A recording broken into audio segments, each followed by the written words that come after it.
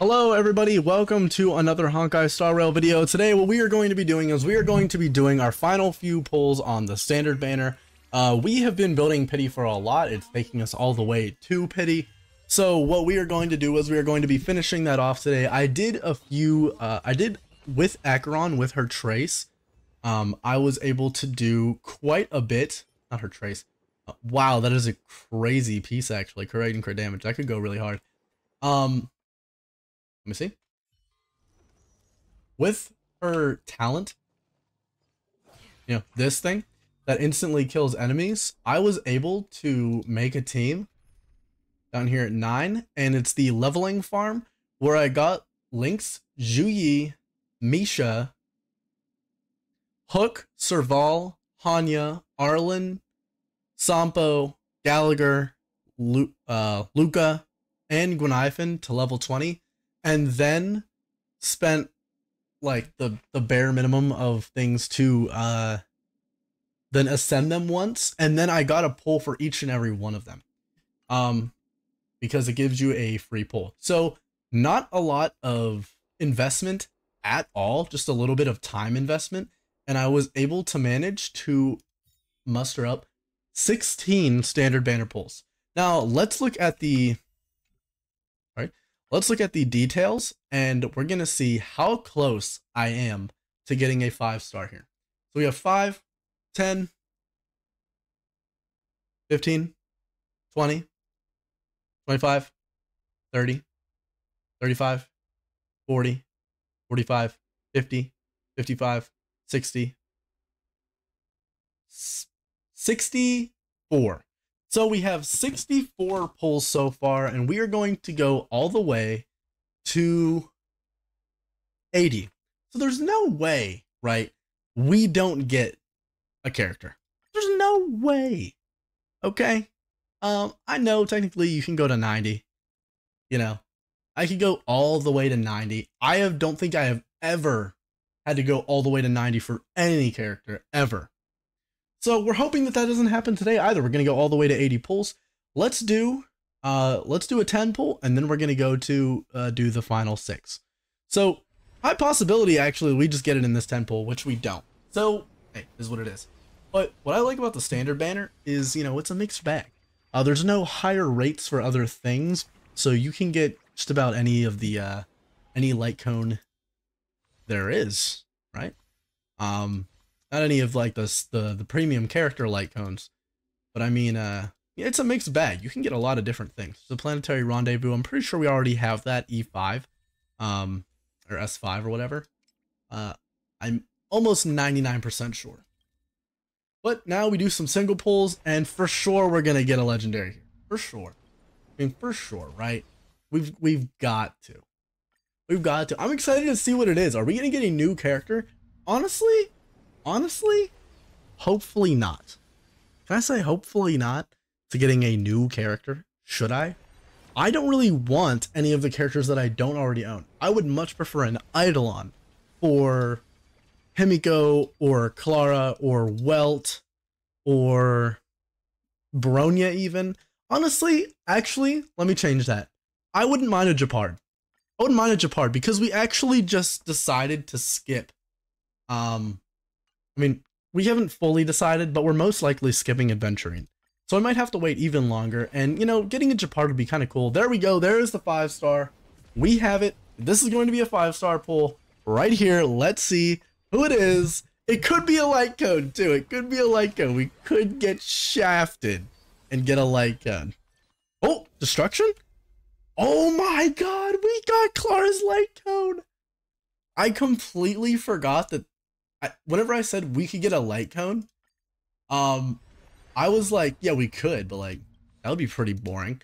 I completely forgot that I just like don't have Clara's light cone, and I don't have Himiko's light cone. Not that I would want Himiko's, I think it's one of the worst, if I remember correctly.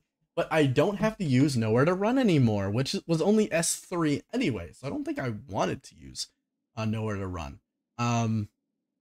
I don't really need the HP buff.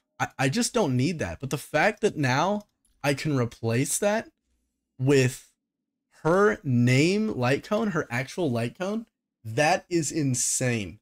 This is going to do a lot of work for our Clara. I don't know if I've ever read this on a video, so let's go over it. And I actually need a little refresher on it myself. Kinship increases the wearer's attack by 24%, already good of course, just a lot of stats. When the wearer defeats an enemy or is hit, immediately restores HP equal to 8% of the wearer's attack. Okay, so it's kind of the same thing where if she defeats an enemy, she gets some HP, but also it's if she's hit. So every time she's hit, 8% of that, right? 8% of her attack worth of that is just going to come right back to her instantly again. So it's going to make her pretty tanky. At the same time, the wearer's damage is increased by 24% until the end of their next turn. So whenever she's hit, she heals herself for 8%, right?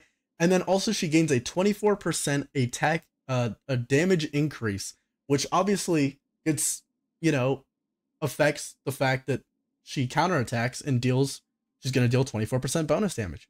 That is awesome.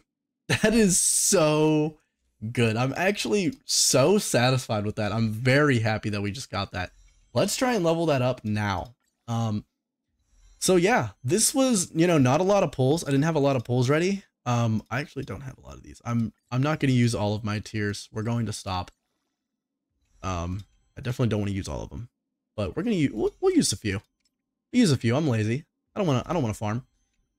I'm actually very excited about this. This is going to affect the account a bit more than I kind of assumed and that I like let myself believe. I completely forgot that like this would be a possibility. So this is amazing.